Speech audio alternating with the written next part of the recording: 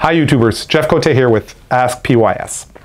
So we've got a question from Lars. Lars has a sailboat, 50-foot Bavaria, and he's got 2 shore power plugs. And he asked a question about galvanic isolator. He says, do I need 2 galvanic isolators? The short answer is yes. And it's the same thing, you see this on big boat.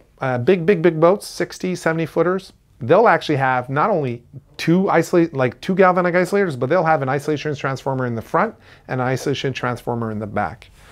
So for boaters out there that do have 2 shore power plugs, maybe one up front, one in the back, or 2 in the back, you're gonna need a galvanic isolator rated for the maximum amperage of that shore power connection. So if it's a 30 amp, you're gonna wanna make sure that obviously your galvanic isolator can handle 30 amps. And you're going to want to have one on both circuits. So you're going to have a galvanic isolator per shore power cord.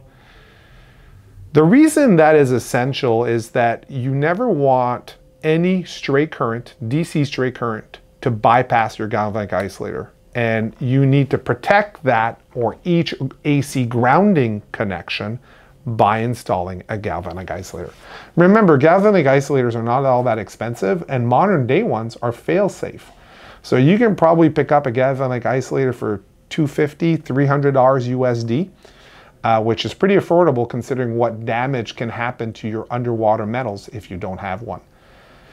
On the topic of galvanic isolators, I strongly encourage all boaters who do not have an isolation transformer, and if you do plug into a marina, strongly suggest that you install a galvanic isolator on your shore power receptacle.